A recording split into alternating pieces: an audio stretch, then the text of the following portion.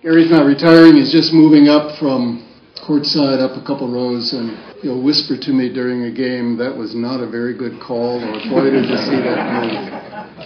Gary, we respect you, we honor you, we care deeply for you. Thanks very much for your service to Carroll. I knew it was going to come sooner or later. I thought it would be a sad day for Carroll because I think he represents everything good about Carroll College, everything Carroll College stands for. And at the same time, I was really excited for him to move on to the next chapter in his life. But the thing about Coach Turcott is he's had such a positive impact on so many people that he might be done coaching right now, but he's never going to be done teaching. So. He's never too far away. You look at Guy and myself and Sean and the people that he coached, and you watch us coach, you're going to see some Gary Turcott in us. You're going to see all the great things that he did coming out in us, and I would like to think that I take a lot of things, and hopefully I can do most of those things as well as he does. And if I get to become as good a coach as he is, then I've done a good job with it. So just the legacy he's left is so impressive.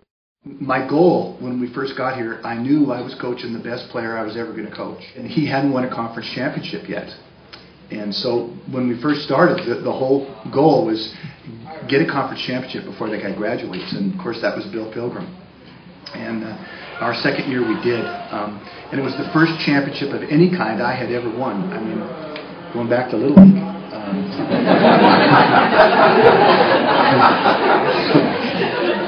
And there's all kinds of stories about that year. Pilgrim got 4 fouls in the championship game in the first half, and Sean Nelson had to come in and bail him out. And then our next one was with Guy Almquist, and Guy Almquist had the single greatest day that any player has ever had at Carroll. He set the three-point record, and I can't remember how many threes. I keep goofing it up, but I know he had 11 at halftime, and they were doing everything in the world to stop him, but we won our second championship. And Sean was my coach that year, and just a tremendous, tremendous highlight. And there have been so many more, but I think sometimes it's good to go back to the early years in the beginning. It's interesting that he would talk about the impact we had in his life when I assure you the impact he had in ours was much greater. As you saw today, such a class act, and what he's done for all of his players over 19 years. He gave a lot of us a great opportunity to come to a great college, and when you start to think about what Carroll College has done for you, and you know why you were there, it's a little overwhelming actually. So. We say this at Carroll, but it's really true that we're really a family, and it's a pretty tight-knit group at Carroll College with our coaching staff, and I think that's why you saw every head coach in our department at this press conference today. It was a show of great respect for Gary and how much unity and family there is in this department. Saturday night in Helena, Montana, a home game at Carroll College. I mean, it's festive. It's family night. Everybody in town shows up. They bring their kids, grandma, grandpa, and we have roast beef sandwiches, and you get to watch a great women's program, and then you get to watch the men's game after that. Pretty cheap entertainment.